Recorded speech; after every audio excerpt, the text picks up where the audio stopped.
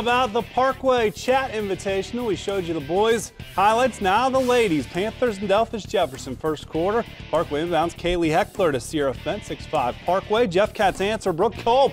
What an offensive rebound. Throws it over the outstretched arm of the Panther defender. Red in front by 1. Delphos showing some range. Katie Gergens. Long 2. Puts it up and in. Then Parkway staying close. Tara Walls. Kick out to Heckler.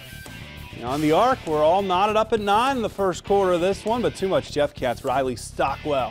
The baseline stroll and throws it off the window. Then Stockwell hitting the offensive glass as Dave Huffman's ladies take it 49-40. They would play the winner of the first game of the day, a 3 o'clock tip-off between Lincoln View and Fair Lawn.